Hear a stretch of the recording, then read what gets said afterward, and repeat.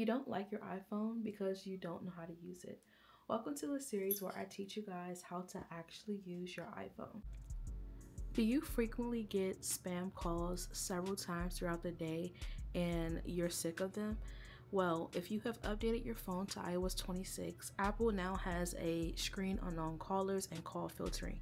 So for me, I have a filter set so that it will ask the person who's calling, why are they calling?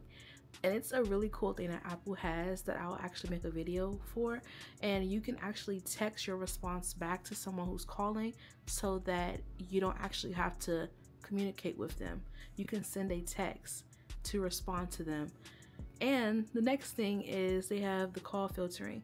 So I have it turned on for spam calls. So it'll be automatically sent to voicemail so that I don't have to deal with hearing my phone ringing several times throughout the day.